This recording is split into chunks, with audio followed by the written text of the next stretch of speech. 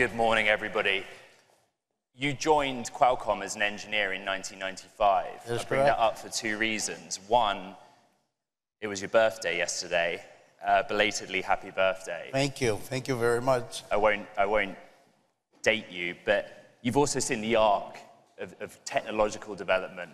We know Qualcomm as as the largest maker of smartphone processors, the brains inside the handsets that are all pointing at you right now, taking photos. The question, is Qualcomm an AI company? Look, this is a great question to ask, and you know, it's incredible to see all of the development you see right now on AI. Here's how I answer that question. Actually, it's very simple. If you think about the AI, when you think about semiconductors, really accelerating computing, right? You do a lot of computation.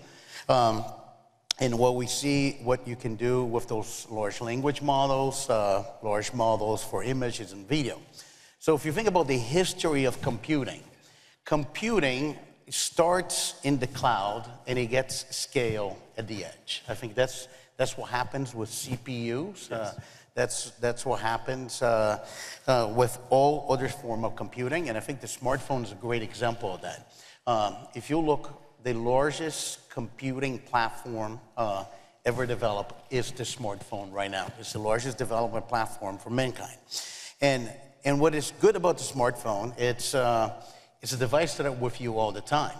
So if AI becomes pervasive, which we believe it will become pervasive, especially when you look about how those large models, they are very natural, how you can converse with them, they have contextual information and all of those things. That's going to happen at the edge. So that's how you should think about Qualcomm. If AI is going to get scale, you're going to see it running on Qualcomm Snapdragon devices, whether it's in your phone, in your car, in your PC, and into other machines. And I think that's a great opportunity for us. If the future is to democratize access to artificial intelligence tools, generative AI tools, and Qualcomm's going to make that happen, why are you not getting like Jensen Huang level love, Cristiano? Look, I think what's happening right now, and by the way, it's great for the semiconductor industry, for anybody that has been on the forefront of computing. You know, Qualcomm is probably used to be well known as a communication company, but actually, if you look at what we do right now, it's more of a connected processor company than communication. And as those models started to become very popular, they're going to be running at the edge, and I expect that AI becomes an option on Qualcomm right now. And look, and I'll give you an example. I saw something that Adam said, I think in the prior conversation, when he said something about in 1997, if you try to guess who are the winners and losers on the internet, it would be probably a very wild guess. I think what we see today is this generative AI opportunity is huge. We don't know yet all of the different applications that are going to come up. We're seeing that just within the past 6 months is a revolution, the number of companies coming with use cases. And those use cases are going to happen on devices. And I think that's going to be a great opportunity for Hold that thought. What we're going to do now, I'm going to show you something to the audience here and those with us virtually. But during that, think about questions for Cristiano based on what you see. And so with that, let's bring up the video. And Cristiano, when it comes up and plays, explain to us a little bit what it is that we're seeing. Because here at the Bloomberg Technology Summit, we're going to nail the technology any second. Just wait. The video's going to come. And when it does, it will have been worth the wait. Here we go. Yes. So what you basically see is a ControlNet demo. You have an input image on your phone.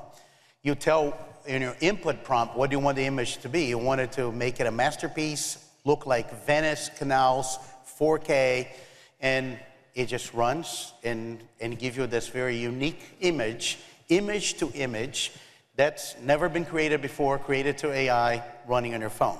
So it's a good, I think, time to talk a little bit about how we think about AI at the edge, outside the data center. Because like we have seen everywhere, there's going to be this huge opportunity for the cloud, but it's going to be this huge opportunity for devices. Because what you do on the device is very different. So there's a number of reasons why this is going to be very popular on the device. First, the device has contextual information about you and has real-time information, like a picture you just took. And you want it right now, at that moment, change that picture and share with somebody else with your messaging platform. For context, that video, that device was run in airplane mode without any external connection, right? It ran the model locally on device. Absolutely. So that's one of the reasons. You have real-time contextual information. There's another reason. Processing on the phone is virtually free. When you think about you running those models in the cloud, and think about a large language model, for every token, like a word as the sentence, if you do that, if you have an experiment that you see the words coming up, for every token, you're running the entire model, and you use a lot of cloud computing. But the computing that is in the palm of your hand, in the dashboard of your car, in your computer, that processing power is available and is dedicated to you. So that's another reason you're going to run those on the devices. The number 3 reason is you can see this, and there's a lot of academia work. Those models, when they get very well trained, they become smaller. So one of the things we have done that's very unique to Qualcomm, we spent a decade on this. I think we invested in this before it was popular. It's kind of the history of many of the things that in Qualcomm done on research. What we did is, could we come up with ability to do very high performance accelerated computing on the device, running large number of parameters, and you can do it, for example, in a phone without compromising battery life, because you're going to never trade the form factor and the battery life. You expect it to do all this computation and still last all day. So we developed some very unique technology, which is the most efficient accelerated computing from a performance per watt, and we're bringing that to all of our devices. Just to give an order of magnitude, the new Snapdragon processor we're going to launch this year for flagships that come to the market 24 is going to support in excess of 10 billion parameter models running locally on the device.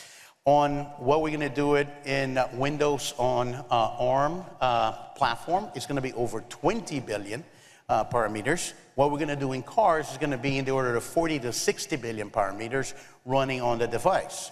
So when you think about it, when you see all of those models being well-trained and become smaller, we're going to see the development of what we call hybrid AI. You would do a query, like you just did this query. You had this picture, you wanted to do this. If the model's very well-trained, it'll run on a device, and it's going to cost nothing to the cloud. I think the question that the audience will have, and I have, is, say shipping in 2024, but how real is this? The demonstration showed you running a 1.5 billion parameter model. When can we do that? For real? It's more real than you think. For example, Stable Diffusion, which is text to image, this summer we're getting to sub 5 seconds with no cloud connectivity. In our Snapdragon Summit, we're going to show 10 billion parameters running, and you'll be able to buy, for example, if you want to buy a Galaxy S24 that launches next year, you're going to have that computing power. So there are lots of engineers that I speak to. You are yourself an engineer, and they do express skepticism that this is going to happen, that all of us will be running large language models or generative AI tools locally on device without connection with billions of parameters, because they doubt the processor power, or they doubt the work that you can do at Qualcomm on the algorithms. Where did you do the innovation? Okay, so this is a good question, and that's why I was about to tell you about how we think about hybrid AI. It's actually like your phone works today. You have a lot of applications in your phone. You go to the App Store, you have a lot of apps, and the apps are being processing on the device, and they're being processed in the cloud. They work as a single computing. So hybrid AI is what's happening right now. Is really that. You have a model running locally.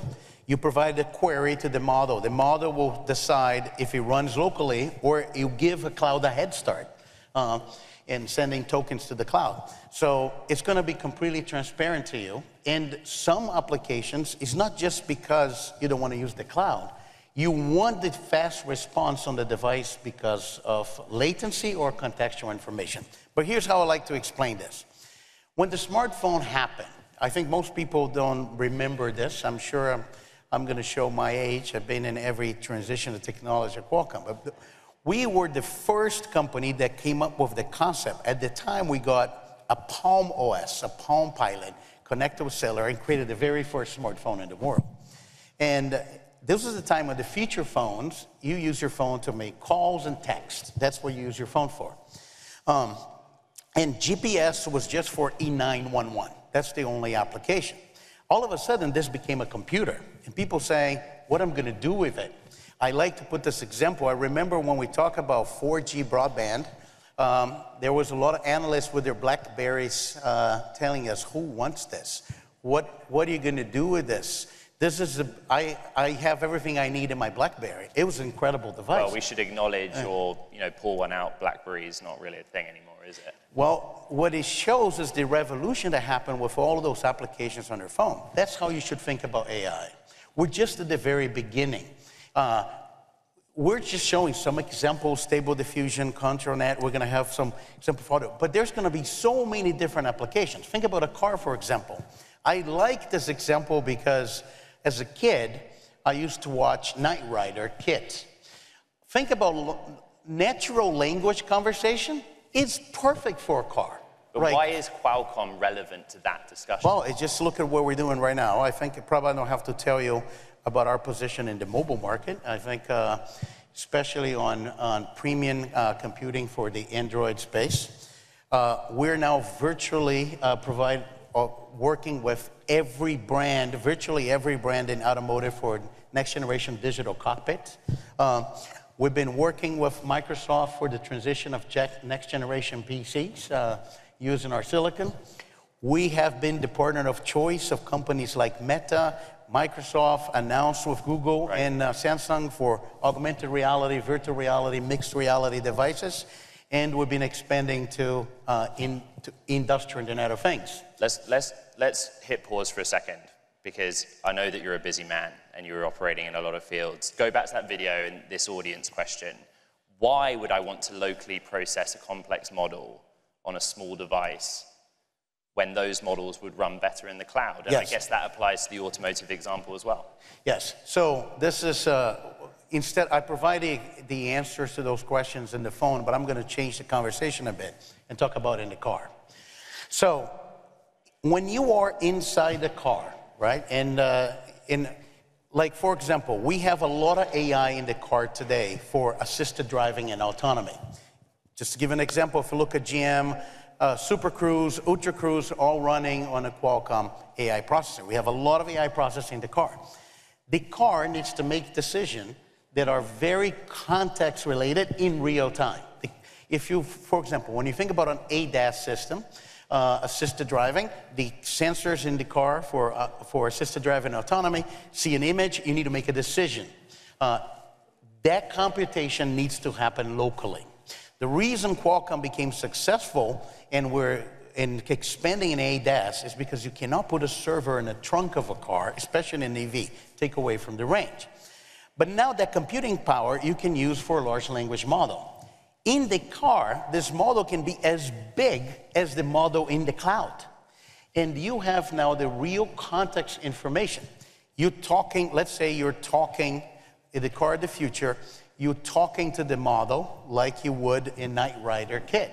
And you give a very complex instruction for the car. I want to go home. On the way home, I want to stop here. I want to order this. I want to pick it up. And those things are going to be very related to the information you have. It doesn't mean that you're separating the AI from the car from the cloud. They're all combined. But everything that is contextual rich for that moment, the AI in the car is going to make a huge difference. In a single word, day, weeks, months, probably years, when does that happen? Look, it's very difficult to make a prediction. It's the same, try to make a prediction. But broadly. I'm an optimist, so I think we're going to start to see next year in 24 for phone applications a lot richer. Thank you. We're going to see a lot richer ability to use AI for photography, like this example we just give, how people share information, whether it's on WhatsApp or Google Messages, how they're going to share photos, how they're going to create content. You're going to see that next year. Okay. I think you're going to see a lot of productivity next year. We talk with Microsoft. We had incredible demos at Microsoft Build, showing the co-pilot of all the Microsoft applications running on our AI engine in our future SoC that has our custom CPU. They're going to the Windows devices on in device, 24. no connection. In 24. And see, this is another interesting thing. Enterprise applications.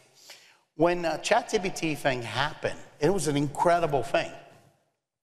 I immediately was in the internal memo say, our engineers can't get our source code and just send it to ChatGPT to verify this code, because that's going to go into the wilderness, right? So enterprises really want, for certain applications, to run the data locally. So Microsoft has an incredible technology that you can provide a data set. It could be an Excel spreadsheet, and you apply the model on that spreadsheet. That's a great example of why you want to run those things locally. Some enterprises may not want to send the data to the cloud, and that's how the enterprise works. I know you, and I knew that you would be fired up about this, and I've only got 30 seconds left, so let's do this. How's doing business with Beijing at the moment?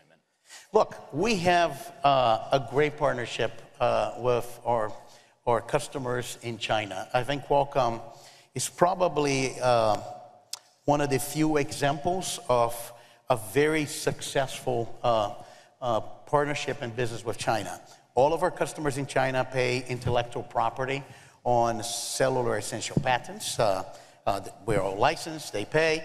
We have a vibrant business on the phone space with companies like Xiaomi, Oppo, OnePlus, Vivo, and Honor, etc.